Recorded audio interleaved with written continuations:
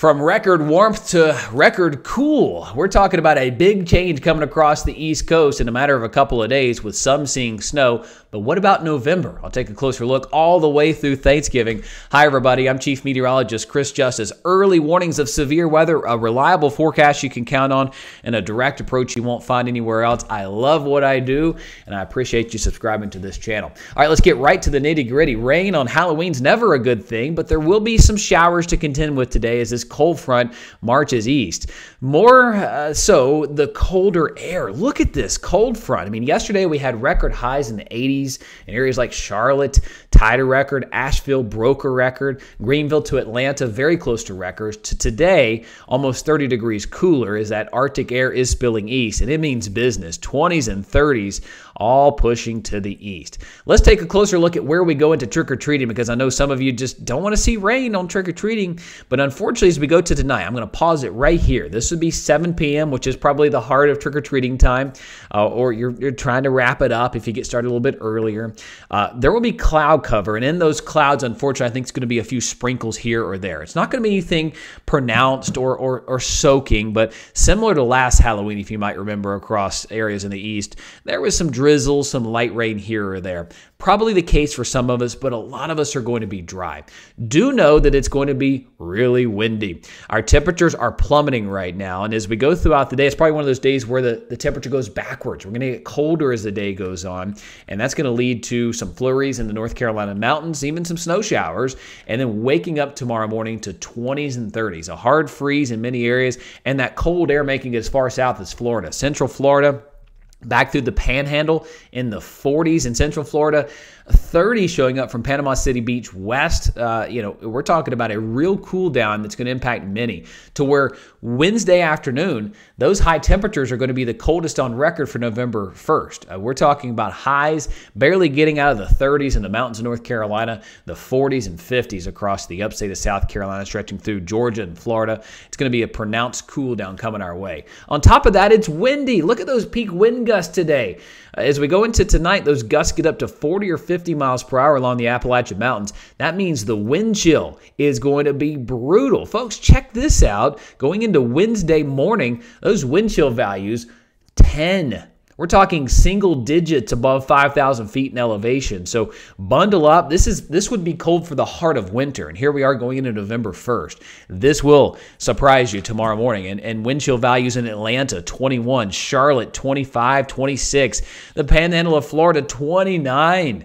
So bundle up. Make sure you're wearing lots of layers going into tomorrow. It's going to feel like the heart of winter. And yes, snow. Look at the snowpack. This is going to bring in some snow showers, some heavier snow back through the Northeast, up through parts of Maine, Vermont, New Hampshire. Not talking about a lot, but 2 to 3 inches in grassy areas.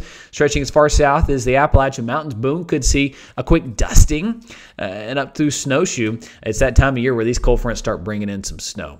Other than that, over the next week, I'm mapping out the next week. Let's get through it here, scrub through. Looks like we're cool this week, but by Saturday, Sunday, we're warming up. I just see us being quite dry into the weekend. Looks like another cold front starts to come our way, and a pronounced cold front at that. By November 7th, this would be going into next Tuesday. This will begin to cool us down with additional snow breaking out across Asheville northbound, where a quick dusting to an inch could form in some areas. This means the leaves are likely to get off the tree in a hurry here. We'll cool down, but it looks like a short-lived cool down. How about the outlook moving forward? 6 to 10 days out, I'm looking at above average temperatures. 8 through 14, we're looking at near normal temperatures, and then getting closer to Thanksgiving week itself. It looks like there's no discerning data either way, so equal chances of being below or above normal. It looks like we have at least our better chance with this next cold front next Tuesday coming in, giving us a better shot at some rain across the East Coast. Otherwise, that drought is just going to continue for areas of Texas and Louisiana, and we need rain, folks. We're in a level 3 and 4 drought across parts of Alabama, Georgia, into the Carolinas. We need a good soaking rain, and I just don't see it coming. That drought's likely to continue in many areas. So where do we go from here? Going into November, I see us being pretty tame. No big swings either way. You see that cool down coming in behind that second cold front about the 7th, 8th, 9th, maybe the 10th.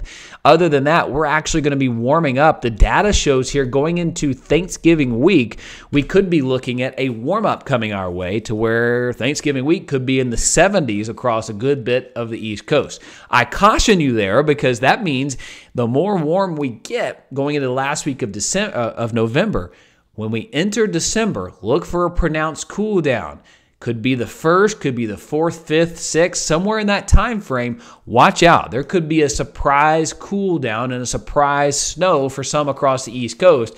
We've had it happen in 2017 on December 7th, 2018 December 8th. So 2 years back to back, we got some pretty significant snow.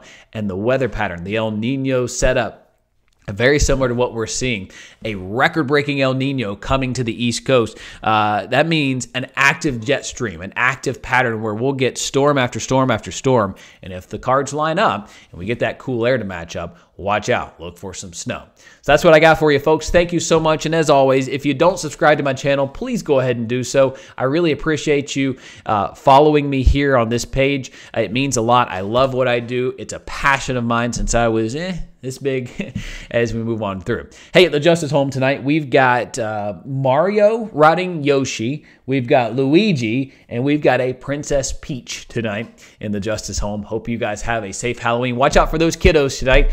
There are some crazy drivers out there. Make sure you stay safe as you're out trick-or-treating. I'll keep you posted, everybody.